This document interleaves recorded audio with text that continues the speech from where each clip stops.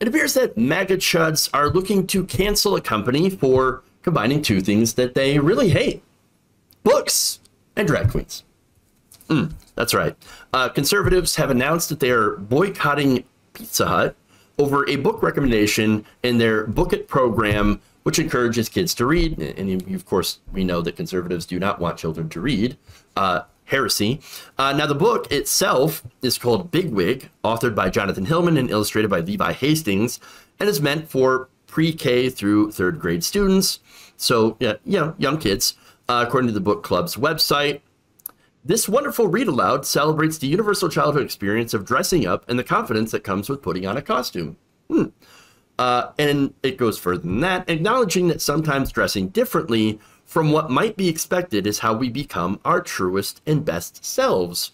Bigwig was published by Simon & Schuster in February and follows a child joining a costume competition who dresses in drag and becomes BB Bedazzle, according to the publisher.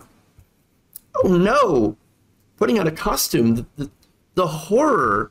Now, as you would expect, of course, conservatives on social media, including libs of TikTok, you may have heard a few things about them, have taken issue with the book and which has been running its reading incentive Book It program for decades. Bridget Gabriel tweeted this: "Pizza Hut has gone full woke.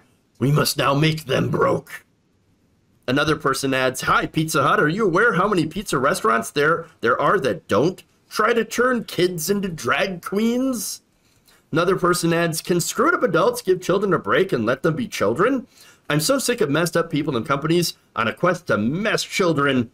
This is not necessary." Ultra Mega Man also weighs in, because he's Ultra, right? "Can we report Pizza Hut to the police?" Total Karen behavior right there. "This is shameful." Mark Dice says, "Why is your Book It program promoting grooming young children into becoming drag queens? It's not what grooming means." And finally, one person says, "I will no longer eat Pizza Hut."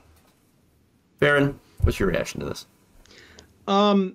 I gotta find my list again here because I can't remember all the things we gotta boycott because we got I can't have Oreos, I can't play with my Mr. Potato Head anymore, I can't have M&Ms because they're not sexy enough for me, and now I can't have pizza. You know, we could still have Papa John's though, because there's no problem, you know, with Papa John saying the N-word. I didn't hear Republicans wanting to boycott that, even though, of course, they pushed him out of the company. But they were totally cool with that. Like, hey, that's we're going to order some Papa John's tonight, kids. But you know what? On that, I had over 30 pizzas or over 40 pizzas in 30 days.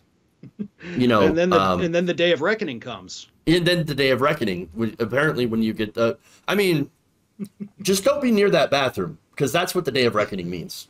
Okay. Big, massive dumps. But look, the thing is, what these conservatives don't understand is that Pizza Hut is not going around gathering up little children and forcing them to read this book. Right. It's being presented as just a book that's featured. They're not even selling it. You know, right. I mean, that's what's so weird about this. Just because they say, like, okay, well, here's a list of books and there's one that they object to. This is absolute ridiculous behavior from the crowd that loves to cry about people being triggered and, oh, I've been canceled. Nobody gets more triggered. Nobody cancels more things than the modern conservative movement here in America. It is beyond parody how whiny they are. It's just... And I don't know if they choose to pretend it's not real or if they legitimately can't tell that they are what they think liberals are. But sometimes it's hilarious. A lot of times it's dangerous. And this is just straight up bigoted. Yeah, I mean, look, a lot of people on the conservative side love to forget how it's the Republicans that have always been the OG cancel culture warriors. I mean, again, trying to cancel rock music, trying to cancel rap music, which they're still trying to do, trying to cancel Harry Potter, which, again, we should probably cancel J.K. Rowling because she's turf. But nonetheless, that's not the reason that they didn't like Harry Potter. Okay. trying to cancel Dungeons and Dragons, trying to cancel. Did I mention rock music already? Might have already done so. Again, the list goes on of things that they have attempted to cancel.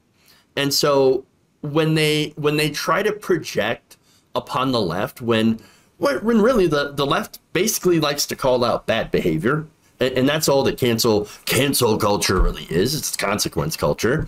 And, you know, they go apoplectic. They just have a complete and utter meltdown. How dare you? How dare you get cancel culture?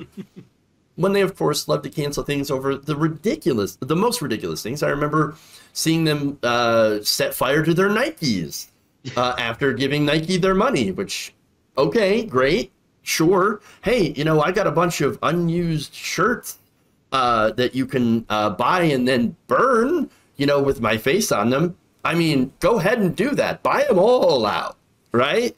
And you're really going to get me on that one. I mean, really. Go ahead. It's just ridiculous. It is. And let's also not forget, you know, you're going, a couple decades back too with the cancel. Let's not forget Barbara Bush trying to get The Simpsons, like telling people this is an evil show. Oh. Look how horrible this little Bart. I mean, my God. Sure, The Simpsons was, like, I guess considered edgy at the time, but at the time, you go back and you watch those old episodes, it's so tame. I mean, my God, my wife loves to watch these stupid murder shows, the Criminal Minds and things like that. Like, y'all are totally silent about all of this, like, graphic violence and gore because it's show cops. A nipple. Yeah. But show a nipple. My God. They'll flip show out. a nipple, say a swear, oh, that's terrible. We've got to get rid of all these horrible things. Like, just lighten up. If it's not your cup of tea, it's not your cup of tea. Let people enjoy what they want to enjoy.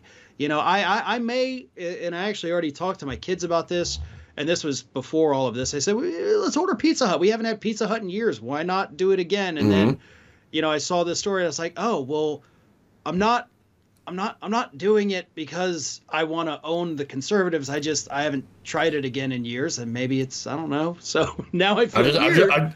Sometimes you just want some pizza.